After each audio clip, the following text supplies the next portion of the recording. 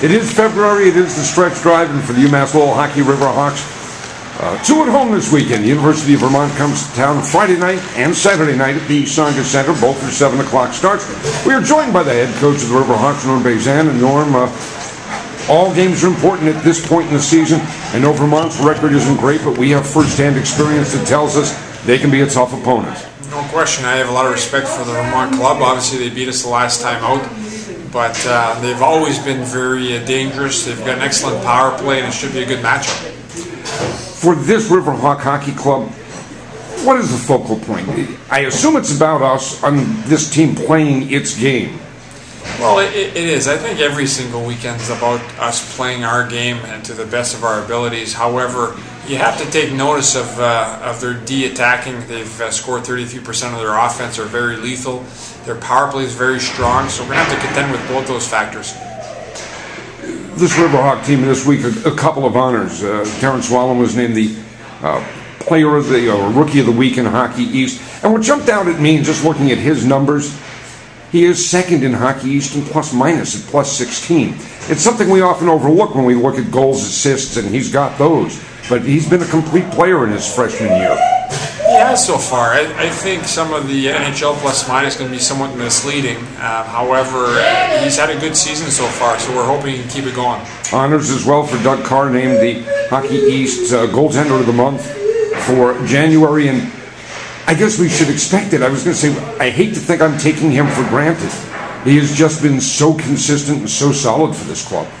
Well, he has been. I think it's the stretch drive here. The 10 games that are left will determine what his season looks like for the regular season. But he's been awfully good for us, and he's been a real pillar of strength back there and a presence that's a calming effect for some of the young guys.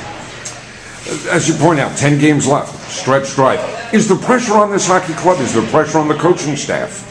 Well, I'm not sure. I think if there is, it's self-inflicted because we're in 5th place, and I don't think they hand anything out to a 5th place team. It's a tough league. You're not far off of 1st place, and you're not far off of last place. So it's really a very difficult league, and this weekend's very important, and the next weekend after that's going to be more important. As I said earlier last week, every weekend takes on a new meaning and takes on more importance than the last. So we're taking it one weekend at a time, and we're not looking too far ahead this time. You almost get to the point of taking it one shift at a time? Well, it's you'd like to say that, but one weekend at a time is important for us because we've looked ahead a couple times this year and it hasn't been very good for us. So for a young club like us, I think we've got an awful lot of good things, but maturity is not quite there yet to forecast too far ahead. I think when you at the news conference, when you accepted the job as the head coach of this hockey program, you talked about first getting home ice. You looked at it step by step. I think first was home ice, second was doing well in the Hockey East tournament, and then you begin to think about a national tournament. Do those goals in your mind ever change, or first it's simply about getting home ice? Well, right now that's the focus, quite honestly, and I alluded to 5th place, and I'm not making fun of that. The 5th place in Hockey East is very strong. However, it's still not home ice, as you know. So we're really looking to earn one of those home ice bursts, and 10 games left, it's in our hands. I guess it's nice to be in that position where, in effect, if we take care of business, we'll do all right. No question. I think for any team to say that at this point in the year, you can't ask for anything more. For you, does this weekend come down to one thing? No.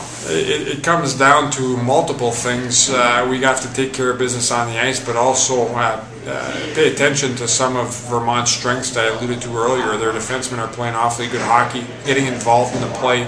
So our forwards are going to have to do an excellent job on defense. Their power play has been something to really pay attention to. And I really like Stahlberg and Reynolds, 2 excellent hockey players that have been hard to play against in our one outing against them. So there's an awful lot of things to respect out of their team, but we have to also remember what we do well, and we're going to have to concentrate on some of those things here come Friday. And I guess finally I do want to mention Josh Holmstrom. I thought he was terrific last weekend, in part because of game-winning goals in both games, but in part it seemed that he does some of those things that I hear you pound the table and preach to this hockey club about, going to the net, as well, and obviously playing both ends of the ice, and it seems in a lot of ways he epitomizes that. No question. I think you hit the nail on the head. He's an honest hockey player, and he had a terrific weekend last weekend. It's probably his best weekend that I've seen since I'm here. However, every single week he's been very honest, and he's a coach's dream in the sense that he does what you talk about all week long. And he was rewarded offensively for some of those great things he does defensively last weekend, so I'm happy for him. All right, Norm, I thank you for your time. And again, we remind people, Riverhawks home both Friday and Saturday nights. 7 o'clock starts, University of Vermont in town. Norm Bazin, we thank you very much. Thank you, Bob.